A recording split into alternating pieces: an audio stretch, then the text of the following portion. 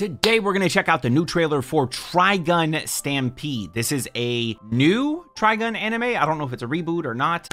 And I have never seen Trigun. I didn't watch the original Trigun. I don't know what Trigun's all about, but I'm interested because, you know, I think that Trigun was one of those series that a lot of people recognize as like one of those classics, you know? So I would love to see it redone, modern, not like in a modern setting, you know what I mean, like with modern animation and just done to that perfection, this classic series looking so nice. That's like really what I'm looking for here. I'm hoping that's what this is. I have not seen the trailer, so let's jump into it.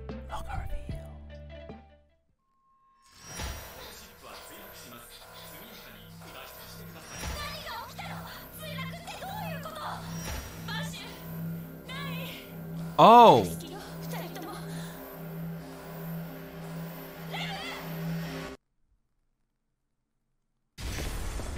Oh, wait, this is like a CG. Who's this studio? This looks good. Orange, of course. Can I just pause real quick? Of course it's orange. Every time I say good things about CG, it's always fucking orange. Every time. I kind of had a feeling too. It kind of was giving me like, just like in the moment where it like zoomed in for a second, kind of gave me like a Beastars vibe. So of course it is. Of course it is.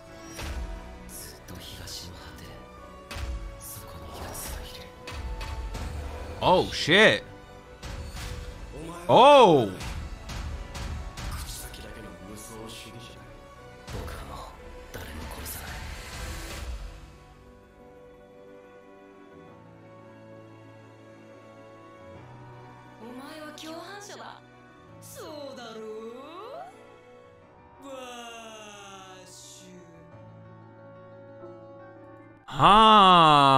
Y'all got me wondering, is this a reboot or not? Somebody let me know in the comments. Is this like a reboot of the Trigun series? Is this a continuation of it? I imagine they're just redoing it, right? Because the original's so old, might as well just make a new version. And you know what? If any CG, if you're ever gonna do a studio that does CG, always go orange. Every time, always go orange. Because orange, man, they are built different when it comes to CG. Like, if we were gonna, if we did another Berserk series and they really had to go CG, orange. You know what I'm saying? Like, orange is just, I think, one of the best when it comes to that CG animation. It's so good. So you know what? Let's actually revisit everything here. Let's go back over it. I want to take a look at everything again because this looks pretty damn good. All right, so we start off, he's running away, proceed to the escape pods.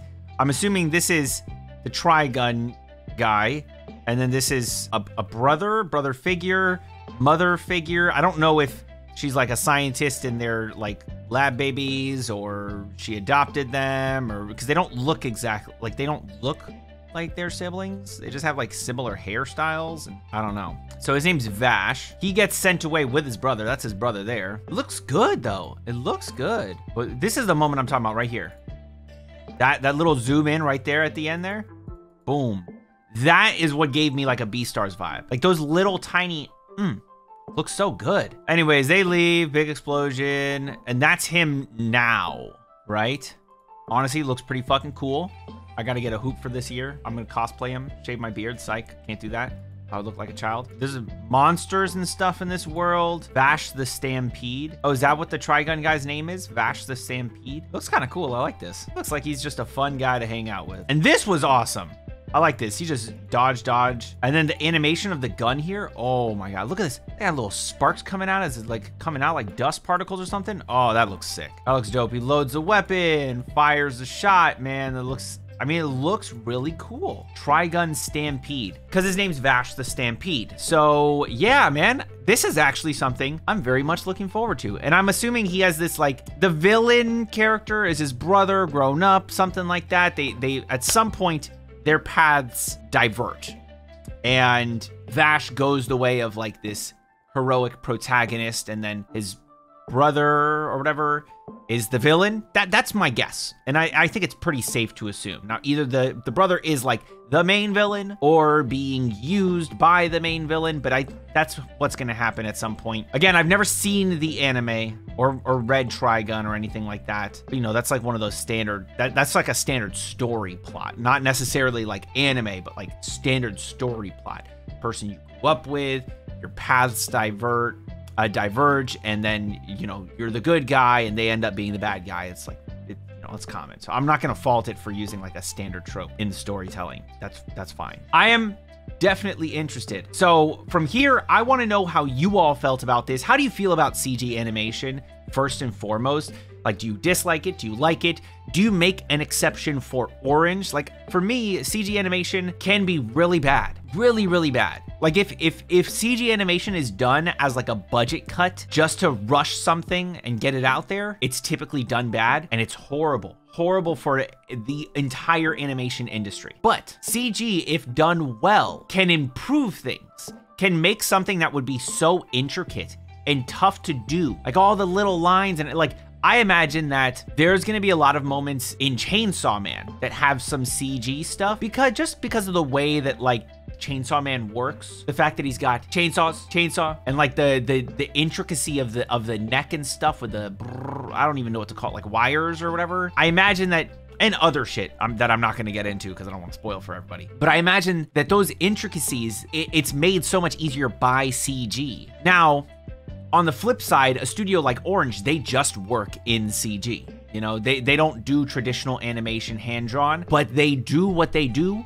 so fucking well. And that's what makes their stuff so great. And it's not like the studio that does Berserk, the new Berserk, which is not great, to put it very kindly. It's not great. You know, Orange specifically, they're not doing this like as like a rush process thing.